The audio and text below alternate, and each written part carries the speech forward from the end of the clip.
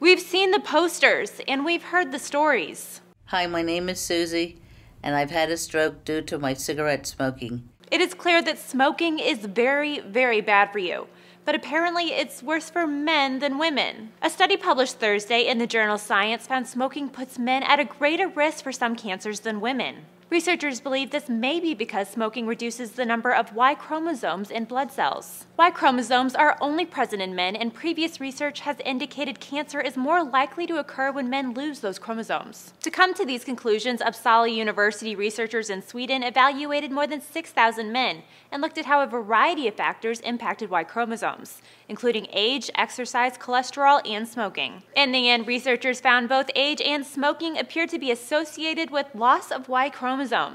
But it's not all bad news for men. The study also noted Y chromosomes return to the blood cells of those who kicked the habit, indicating the process may be reversible.